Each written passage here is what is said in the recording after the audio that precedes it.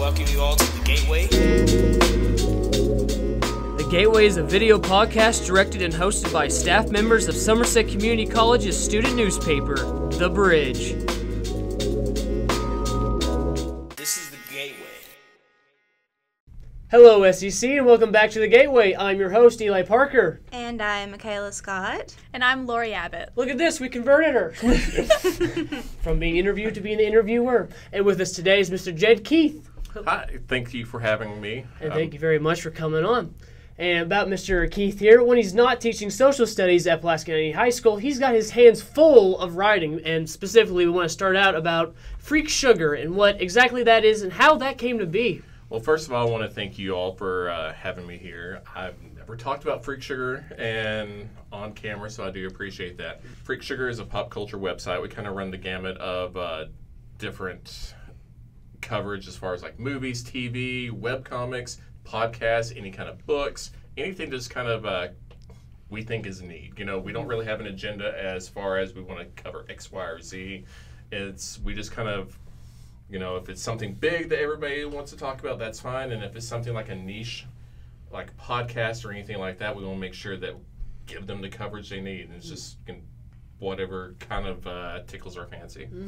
So do you have any like personal stories from your experience with Freak Sugar that you'd like to share? I got started with Freak Sugar. Lemon Juice McGee is, you know, a big public figure here in Somerset. He and I were friends about 15 years ago, and he worked at a comic shop at the same time. He was editing for the site called MTV Geek. And the editor of MTV Geek, he was starting Freak Sugar, and he asked Lemon Juice if he knew anybody who might want to write for the site, and Lemon Juice recommended me. And over the years, I've just, you know, chugged along and plugged along, and eventually I became editor-in-chief. As far as any personal stories I've had over the years, I've been extraordinarily blessed as far as who I've gotten to interview, people you may or may not know, some of the bigger names.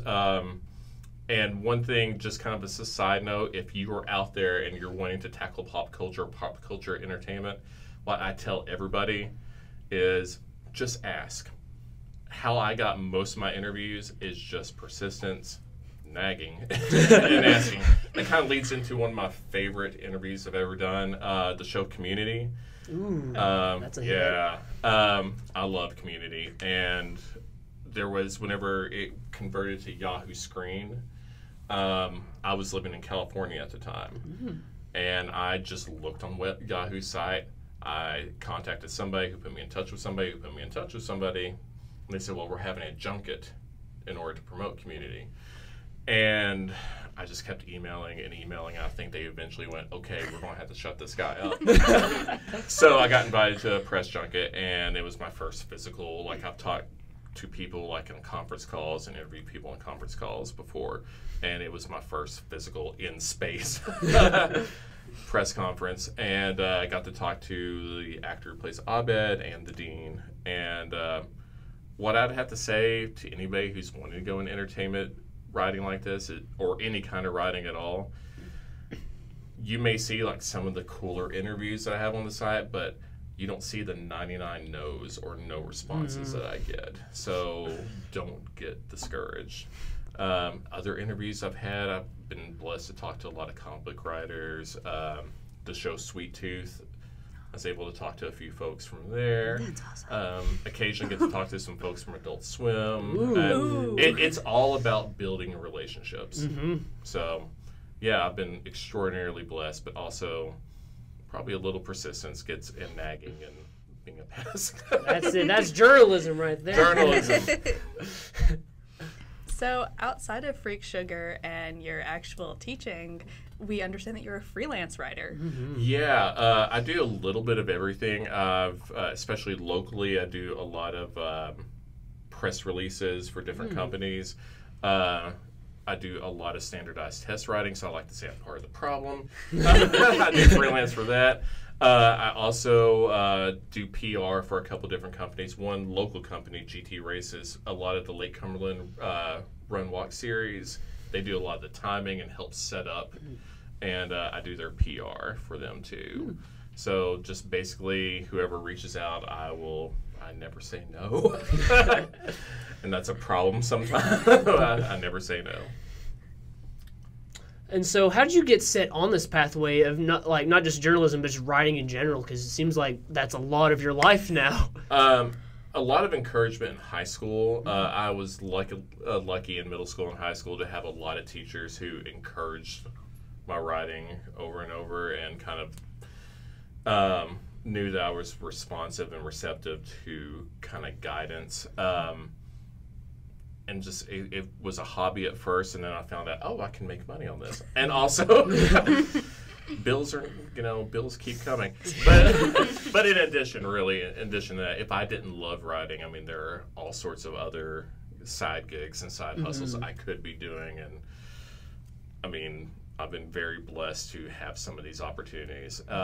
I took some classes at SEC, and I was very lucky to have Jeff Harris and introduction Lucky? to film. I just graduated. I just got my BA, not at SEC, but I'd heard about his class, and I'd heard about Jeff before, and I love film, and he kind of helped me to be a little bit more measured and consider, and instead of just saying, I love this movie, it's awesome, kind of like dig deep and try to figure out what the director and the filmmakers are saying. And that kind of also informed how I approach anything TV, comic books, any kind of writing. It's really helped shape me as far as who I am as a writer. Oh, that's awesome. So, but how'd you get into the social studies teacher gig then? Social studies teacher gig. I love history. I love social studies, anthropology. My undergrad degree is actually in anthropology and religion. So it's just kind of like a, perfect storm. I like teaching. I really like seeing whenever some of those kids, some of the ideas click, and whenever I'm actually teaching, I'm like, oh, that works. Because a lot of teaching, I'm sure Jeff and anybody at SEC will tell you, is trial and error. But whenever you actually hit that, I mean, it's worth it. If you get one kid to understand or have some kind of spark, I mean, it makes your day. Aw. So, if you had somebody that wanted to get into like entertainment and pop culture, like journalism, how could they get their foot in the door to do that? Not necessarily doing like the interviews with people, but like to get a job somewhere to do that. One thing I would say, kind of on a base level, even like take all your writing seriously, not just with journalism. Like if you have a history class, or if you're expected to write even a lab report for a science class, I mean, take every piece of writing and every writing opportunity seriously. As far as getting your foot in the door, whenever I started out, blogging was not as big a thing. I'm so many years old, but it was not such a thing. But now, we have video journalism. I mean, there are so many different avenues like blogging, TikTok, all sorts of different social media.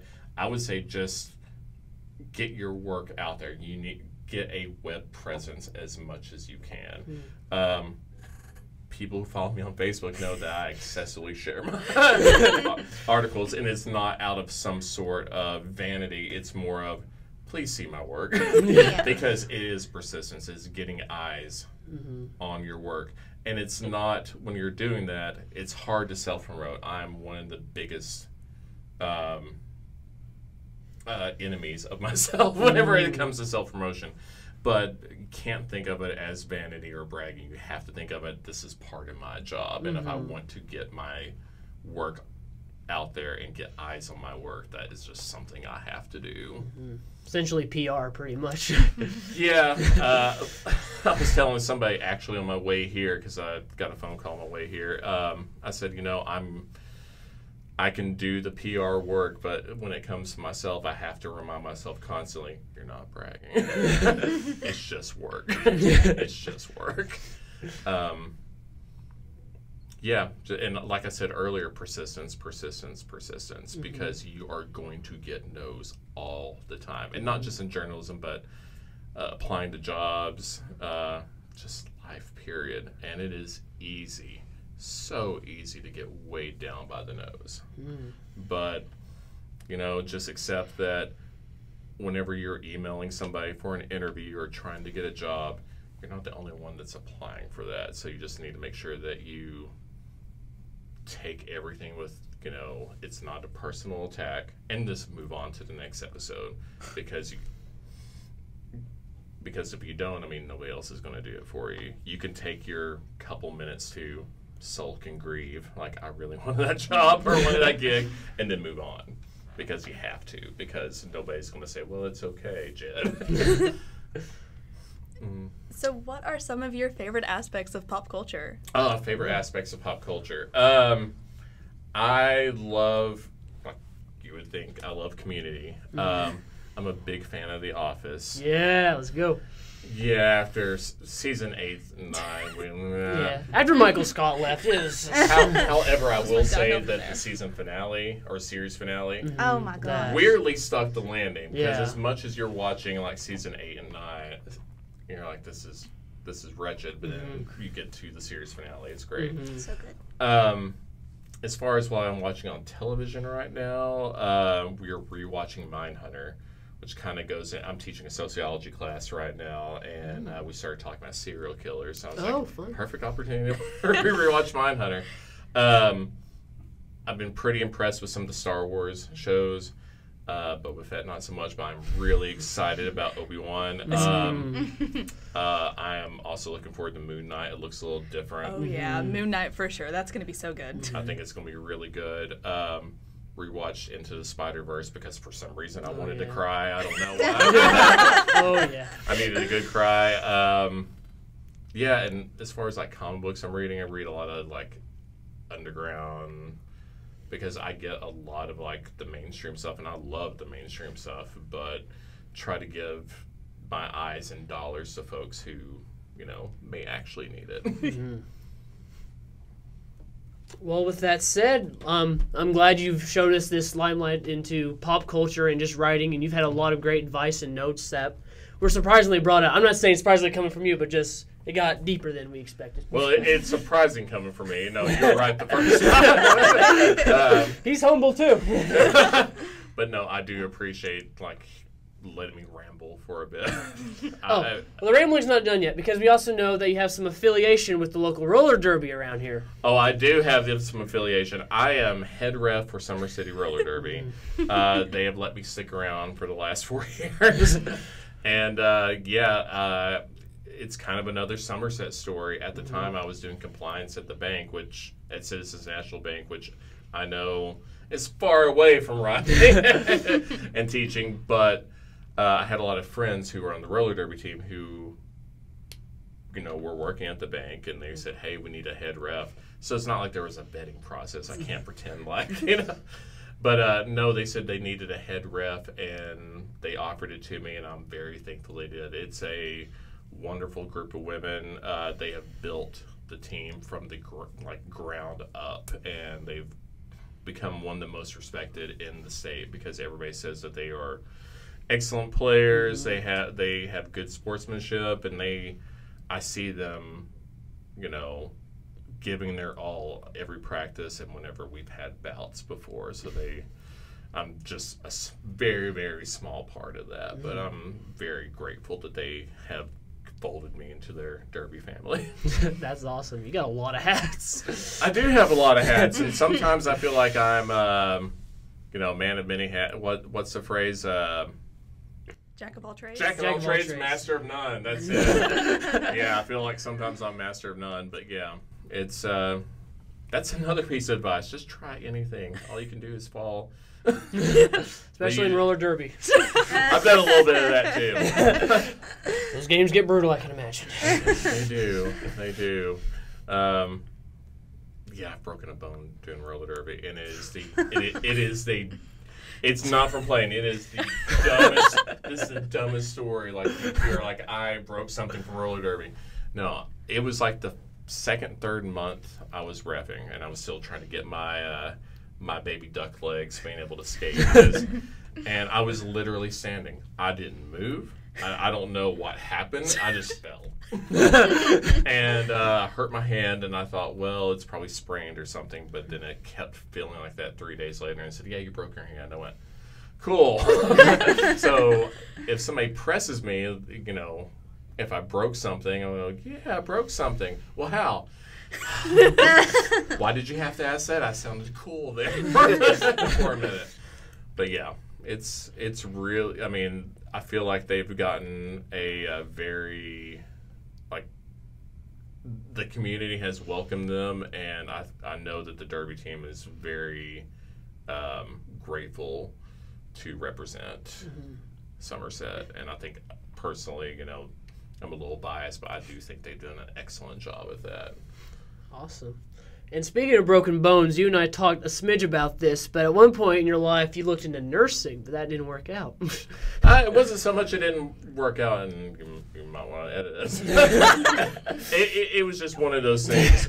It was one of those things that, you know, I kind of explored that a little bit, and because I like helping. I feel like, you know, if I'm not writing, I feel like I'm a helper. That's one reason I teach. But it was one of those things where I felt like I was just called more toward teaching again. Yeah. Well, we're very glad you found your calling both in writing, teaching, roller derby refereeing, whatever occupation have. Freaking octopus wrangler for all we know. Well, that's going to be in the next interview. Stay tuned for next time. Yeah. And with that said, we'll be concluding this episode. Thank you very much, Mr. Keith, for joining us for this episode. Well, Mr. Keith's my father. Thank you so much for having me here. I really appreciate it because I've been excited to talk about it, and I really like what you all are doing. Thank you. For more information on SEC student newspaper, The Bridge, or the Gateway Video Podcast, email us at secthebridge@yahoo.com or contact one of the course advisors. This is the Gateway signing out.